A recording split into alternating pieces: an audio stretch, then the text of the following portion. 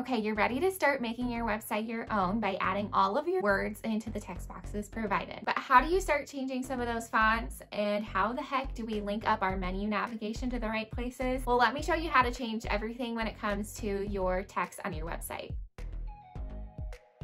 Hi and welcome back. My name is Carissa and I am dedicated to giving you the tools to have a killer website on Showit. By the end of this video, you'll know exactly what you need to do to edit and insert all of your text into your website quickly and easily so that you can get that gorgeous website published already in just a matter of days or hours if you are really committed. First, we'll go over how to add a text box. And actually, this is really pretty easy. At the bottom middle of the screen, just hit the option on the left to add a text box to the canvas.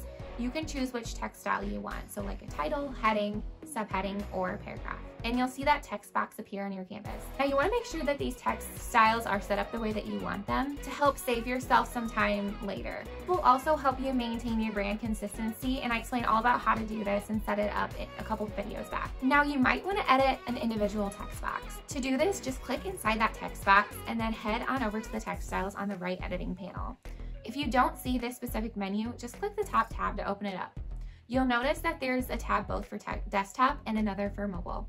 Anything that you edit within this text styles panel will edit separately between the two, as long as you see both the desktop and mobile tabs. So it's really important to make sure that you edit both the mobile and the desktop versions separately, especially to make sure that they look the way that you want them. First of all, if you decide that you want this text to appear, let's say the title style instead, you can simply switch that out here.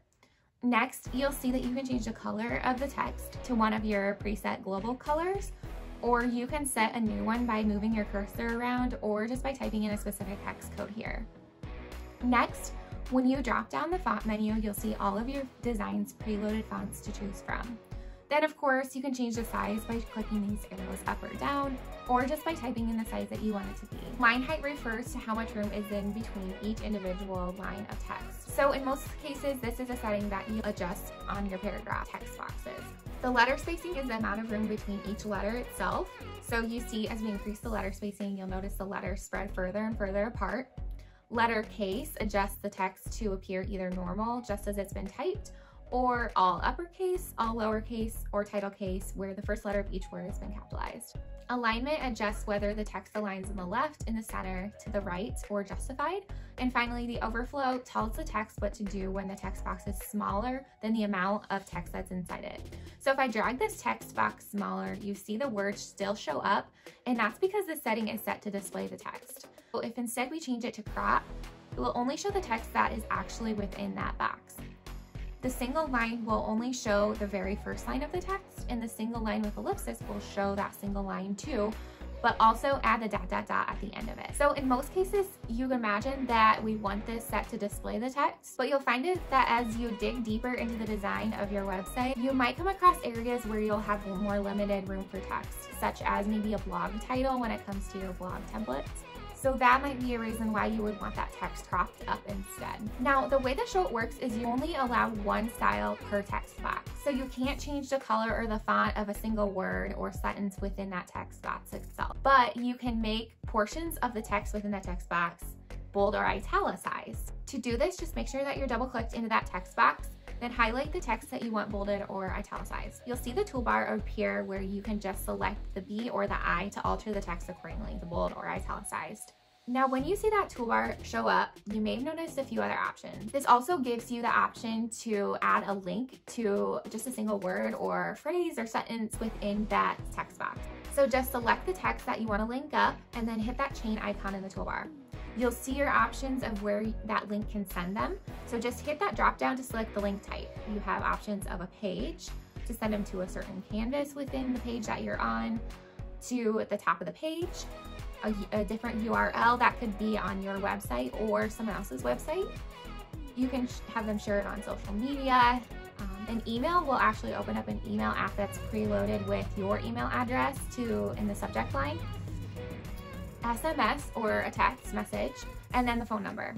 Once you select that option, then just type in whatever other criteria that it asks for depending on the one that you chose. And then you just choose whether or not you want that to open up into a new window and then hit save. Anything you change by using that little toolbar, so like the bolding or italicizing or the links, that will adjust both in the desktop and mobile versions. So you see when I add this link, you'll see how it shows up in mobile as well. Now you can actually change how that link appears within the text box too. On the right editing panel, you'll see a portion titled Inline Links. Here, you can edit the color of the link text as well as whether or not it shows with an underline. Then you can change how it looks when someone hovers over the text as well. So whether you want it to stay the same, or maybe you want it to change colors or appear with an underline.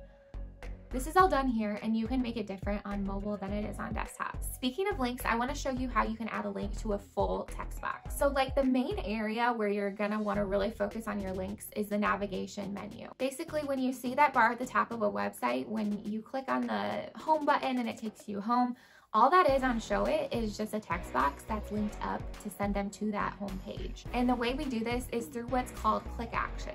So all you need to do is click on the text box that you want to link up, then head down to click actions on the right. Here you'll have the same link type options that you saw before, except the only difference is that this time, clicking anywhere in the box will send them to that link, not just the word or phrase that you selected.